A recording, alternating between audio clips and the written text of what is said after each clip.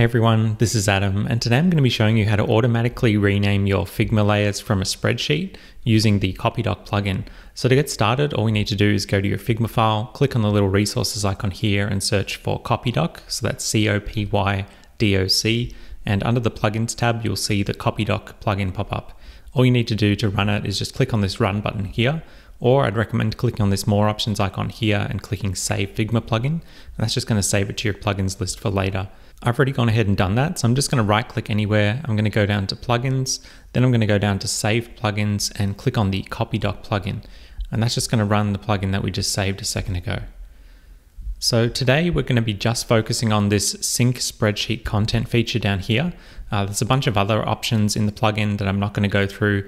You can check out the playlist on YouTube for CopyDoc if you want to check out those other features.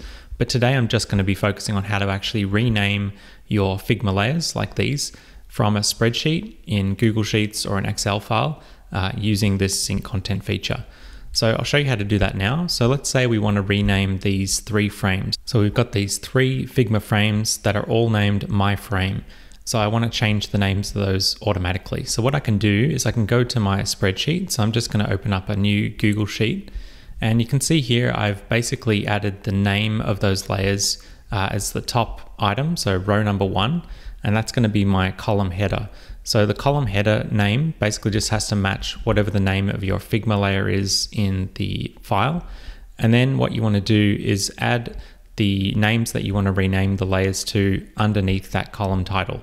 So what you basically want to do is go through and add the names that you want the Figma layers to be called underneath that column. And then that's going to automatically sync up in Figma. So I'll show you what that looks like now. If you set up your file like this and then click on the share button up here, so just click on share and then just make sure that this general access setting is set to anyone with the link, and then just click on copy link. And once you've copied it, you can go back to your plugin, click on the sync content feature in the plugin. And then what you want to do is just paste in your public Google Sheet link here. So paste that in, and that's going to load up the Google Sheets tabs. And I've got 2 tabs in my Google Sheet, so it's going to give me 2 different options. I'm just going to select the Figma Frame Names tab that I've got set up, which is coming from down here. And I'm just going to go ahead and click on Use Selected Sheet. And that's going to load up the rows that we just added from the spreadsheet. So once that finishes loading, it'll give you an option to sync those layers up with your Figma layers.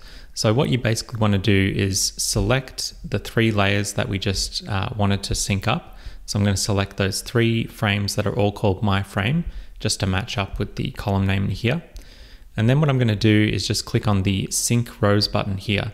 So I'm going to click on Sync Rows, and you can see that it's updated content for 3 layers. And we can see now that the layers that we just had in Figma have been renamed. So we've basically renamed the 3 layers that we selected to be the same as what we had in our spreadsheet. So you can see that those have been synced up nicely. So that's basically what it looks like. We can also do that for inner content. So we don't just have to do it for frames, we can do it for individual layers as well. So I've got a second tab set up on the spreadsheet here, and I basically want to rename these images. So I've got these images in these frames, and at the moment they're just all named avatar. So I've got a little hash called hash avatar, and all of them are named the same, but I want them to be different based on the content of the photo. So what I can do in this case is the same process. I can basically add avatar, hash avatar as my column name, and then I can just add in the target Figma layer names that I want them to become when I import that into Figma. And at the same time, I'm also going to update some text layers. So the text layers are all called username, and I've also added the hash username as my column, second column here. And I've done the same thing. I've added the content that I want that text to be changed to. And the important thing to note here is basically if you're naming the text layers the same as what you've got in your column, it's automatically going to update the text content. And if you're naming it the same as the layer in Figma, if it's not a text layer, so for example, the frame that we just did or the image layers that we're going to be doing in a minute, that's automatically going to rename the layer. So the general rule is that if the layer is not a text layer and you've added it into your spreadsheet sync, it's just automatically going to change the name of that layer. So obviously, because it doesn't have any text content, it's not going to do that. But if it's a text layer, it will update the text content. Okay, so now that we've got that set up, I'm going to do the exact same thing. I'm just going to go back to my plugin, reopen the sync content feature, and drop in my spreadsheet URL. So I'm just going to copy that again, copy the link, paste that in, and this time I'm just going to select the user card details tab. So I'm going to select that and use that as my selected sheet. Click on the use selected sheet button. And this time I'm just going to highlight all of my frames. So I'm just going to highlight all these frames. And what that's going to do is it's going to loop through each of those frames and match any layers that have the same name inside of them with the content that we just added in the spreadsheet. So I'll show you what that looks like. If we now click on the sync rows button, we can do that now. So click on sync rows, and you can see here that it's gone through and updated 6 Figma layers. So we've got our images. So the layer names have all been updated. These are now saying avatar with the person's name in them rather than just hash avatar. So it's changed that. And it's also gone through and changed the text content for each of those layers. So you can see what that looks like there. The other thing that you can do that's probably worth mentioning, as I mentioned at the start of the tutorial, is that you can also use an Excel spreadsheet, just a normal Excel spreadsheet file. So if I undo those text updates and layer name updates that we just did from Google Sheets, I'm just going to undo those now.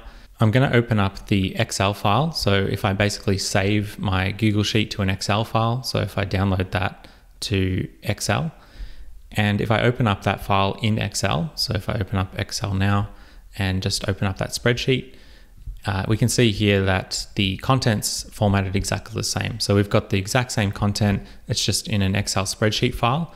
And so what we can do is we can actually go back into the sync content feature, and instead of pasting in the public Google Sheet, we can actually just drag and drop that Excel file. So we can drag and drop the Excel file directly from our computer into this little drop zone area. So I'm going to do that now. And because it's local, it's very quick. It just loads it directly from your computer. It doesn't need to go to the internet to fetch that information. So we can see here the tabs have loaded up really quickly. And again, we can just select our user card details tab, click on use selected sheet, and then we can basically just highlight those layers again. And you can also select the order that you want to import the content. So by default, it will just do it from top left to bottom right. So for example, it'll just go 1, 2, 3, 4, 5, 6 in rows. But you can also change that if you needed to be sorted visually in columns, or by the layer order, or by the Figma layer age or layer name. So you've got a bunch of different options there with the sync order. So I can just do this as an example to sync it by reverse. In this case, so I'm just going to reverse the row order, and I'm just going to click on sync rows again. And you can see this time it's again updated the 6 Figma layers from the spreadsheet, but this time it's done it from Excel, just an Excel file. And you can see because I changed the order is now reversed. So you can see that at the bottom right, we've got Albert, and then Michael, then Adam. So it's going in reverse order of the spreadsheet. And this is in contrast to what we did before, which was just going by order from top left to bottom right, which was going through all of these just in order like that. So yeah, that's basically what it looks like. I just wanted to show you that you can use a Microsoft Excel file if you don't want to use Google Sheets, but you've got the option there regardless of which platform you prefer. So that's basically it for today. I'll leave it there and keep it pretty simple. Feel free to experiment with this in your own workflow. I'm sure you can come up with some more complicated versions of this where you can rename hundreds or thousands of layers in one go, and hopefully save yourself a lot of time with your team. So thank you as always for watching, and we'll be back soon with more Figma tutorials like this one soon.